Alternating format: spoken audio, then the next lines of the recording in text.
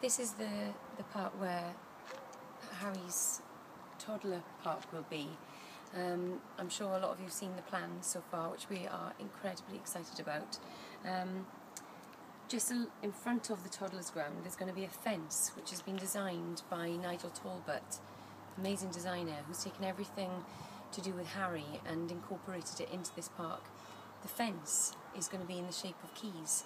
Harry always stole keys, and so it's just a little tribute to Harry, which the majority of the park will have those little special individual tributes that we've discussed with the designer.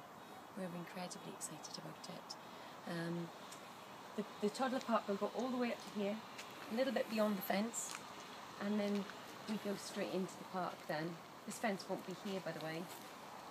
There'll be a ramp which will come up alongside and will basically connect lots of different areas.